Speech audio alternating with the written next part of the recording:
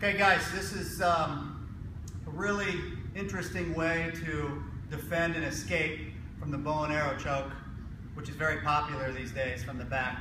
Okay, so it's a little non-traditional, works better if you have longer arms, and but once you get a hold of it, it's a great position. So I'm going to sit in this position here. My partner reaches over and he gets the bow and arrow choke. So traditionally I would reach and I would grab the arm. But let's just say, for the sake of the argument here, I reach up and maybe his arm isn't available. So what I'm going to do is I'm going to reach back here and grab the head. Like just a reverse Muay Thai clinch. Here.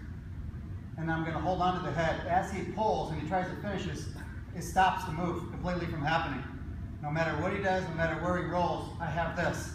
Okay? And then from here, I can hold on to it. This is actually tight for him. It hurts him. The more he tries to straighten out, the more it hurts his head. And I'm going to roll, squeeze down, and I'm going to come to the side here. And I still have a hold of the head. At the end, I'm going to grab here for my head and arm choke and finish the choke. All right, let's do one full speed.